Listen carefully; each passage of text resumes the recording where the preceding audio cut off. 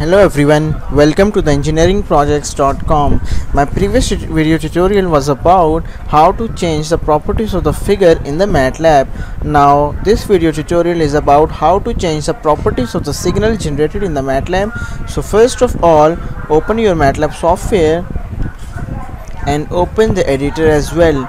Now first of all, I'm going to declare the time duration from 0 to 1 with the step of 0.01. Now I'm going to set the frequency as the 5 Hz as I have done in my previous tutorial too. Now in the form of X, I'm going to declare or generate the signal sine 2 pi f and dot steric t. Now here I'm going to plot that signal across the t. Here I'm going to change the properties of the figure as I have done in my previous tutorial.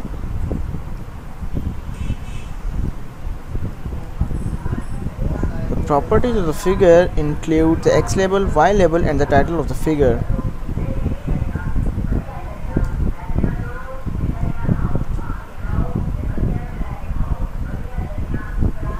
Sinusoidal signal.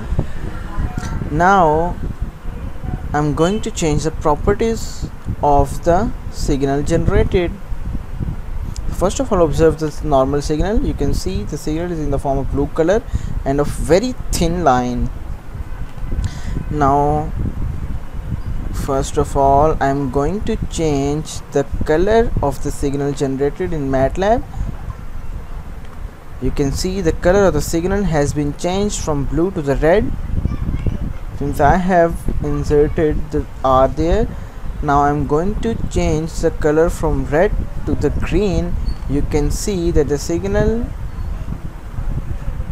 is of green color now. Now I want to change the width of the signal using the command line width with the L and W capital. I'm going to change the width of the signal as 2 and run the program. You can see the width of the signal has been increased as compared to the previous one. Now I'm going to change the color of the signal from green to the red. Now run the program again. You can see the width and the color, both of the width and the color both has been changed. So that's all from the tutorial, that how to change the properties of the signal generated in the MATLAB using editor.